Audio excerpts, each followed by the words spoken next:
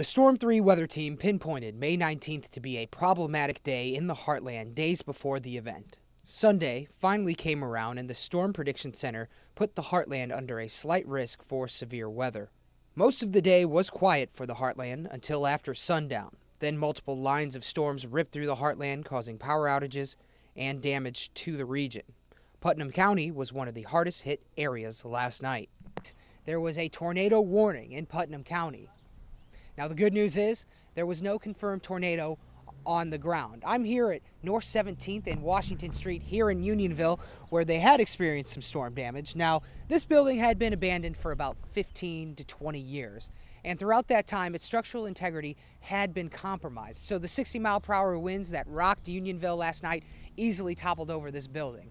Now, interestingly enough, this is the second building that has been knocked over due to strong winds this year in Unionville, and there are other buildings that have been abandoned.